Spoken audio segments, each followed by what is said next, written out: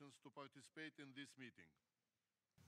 Despite the welcome intensification of negotiations, there have been worrisome developments on the ground that we cannot ignore.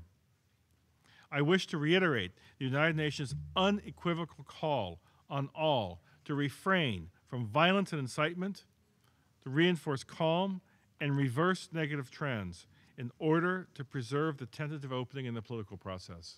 It is so decided. After 20 years of talks and too many negative developments on the ground, we don't need lengthy negotiations.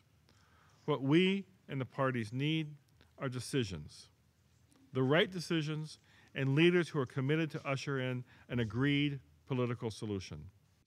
It seems that the states are so heavy on the criticism. Illegal and provocative Israeli actions, whether by the government, its occupying forces, or its extremist settlers, are raising deep doubts about Israelis' true intentions in the negotiations, reinforcing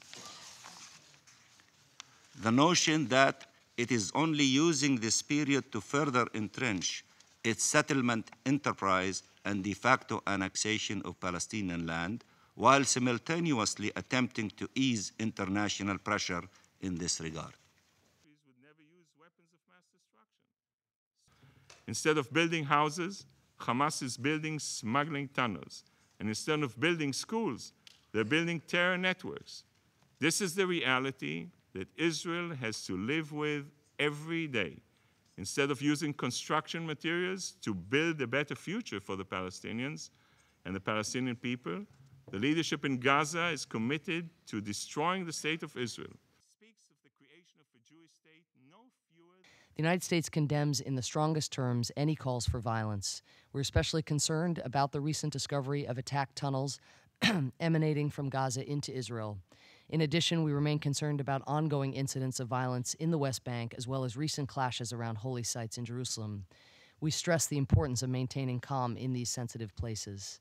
We urge restraint on the part of all sides and call upon all parties to avoid taking actions that undermine final status negotiations.